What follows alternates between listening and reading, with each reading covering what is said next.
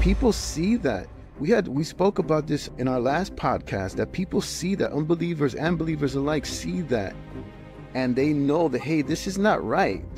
You're not being genuine. This is not about the word. This is about you. This is about your performance. It's about what you have, what you can attain, and what you can get from your quote unquote flock.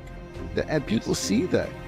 You know, I remember what, you know, part of being church hurt is people putting a bucket in front of your face for money. It's like, what if I don't have money to put it? It's like, the focus shouldn't be on that. Yes, we're supposed to tithe.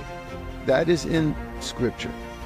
We're supposed to, I'm paraphrasing, but compensate the saints because they need to make a living. So they don't have to worry about making a dollar. We're supposed to fund their finances so they don't have to be thinking, how can I pay my bills this week?